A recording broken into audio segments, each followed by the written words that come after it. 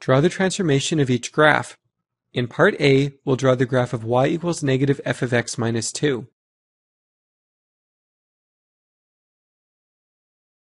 This transformation is telling us to 1. Reflect the graph about the x-axis, and 2. Translate the graph vertically 2 units down. Reflections must be applied before translations.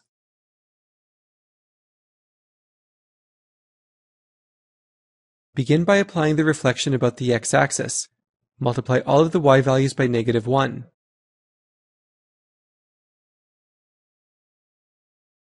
Next, apply the vertical translation. Subtract 2 from all the y values.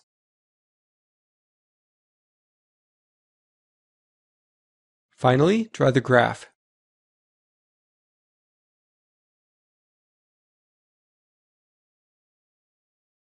In part B, we'll draw the graph of y equals f of negative 1 over 4x plus 1.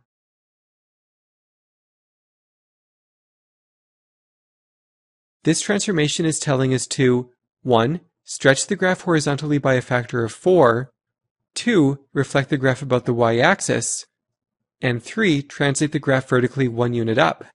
Stretches and reflections must be applied before translations.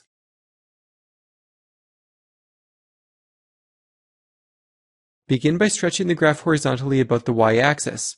Multiply all of the x values by 4.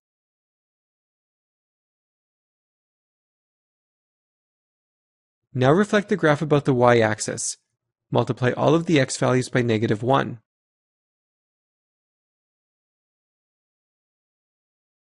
Next, apply the upwards vertical translation. Add 1 to all the y values.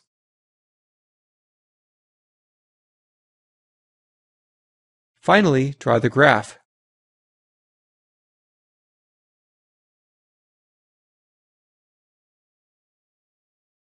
In part C, we'll draw the graph of y equals negative 1 over 4 times f of 2x minus 1.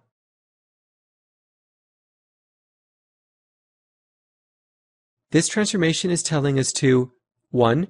Vertically stretch the graph by a factor of 1 over 4, 2. Horizontally stretch the graph by a factor of 1 over 2, 3. Reflect the graph about the x-axis, and 4. Vertically translate the graph 1 unit down.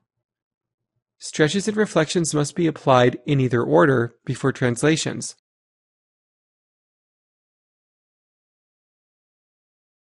Begin by stretching the graph vertically about the x-axis. Multiply all of the y values by 1 over 4.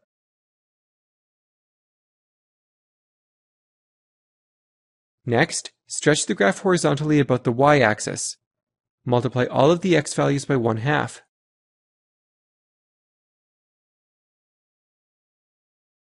Now reflect the graph about the x-axis.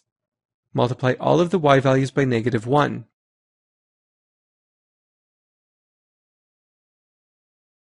Now apply the downward vertical translation.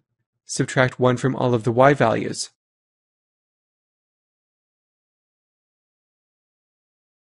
Finally, draw the graph.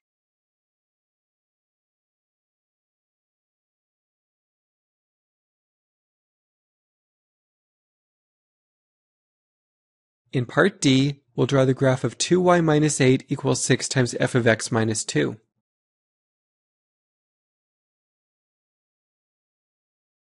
We need to isolate y in the transformation.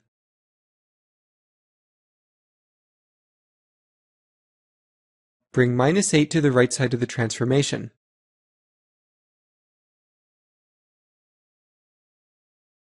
Divide both sides by 2. This gives us y equals 3 times f of x minus 2 plus 4.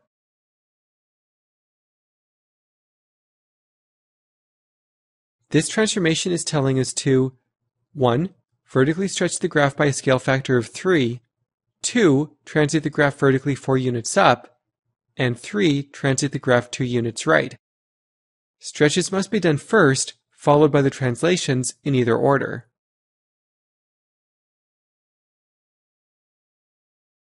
Begin with the vertical stretch about the x-axis.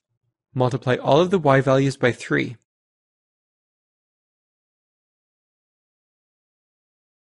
Now apply the upwards vertical translation. Add 4 to all of the y values.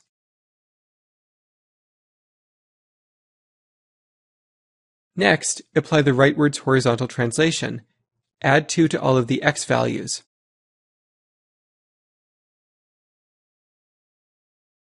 Finally, draw the graph.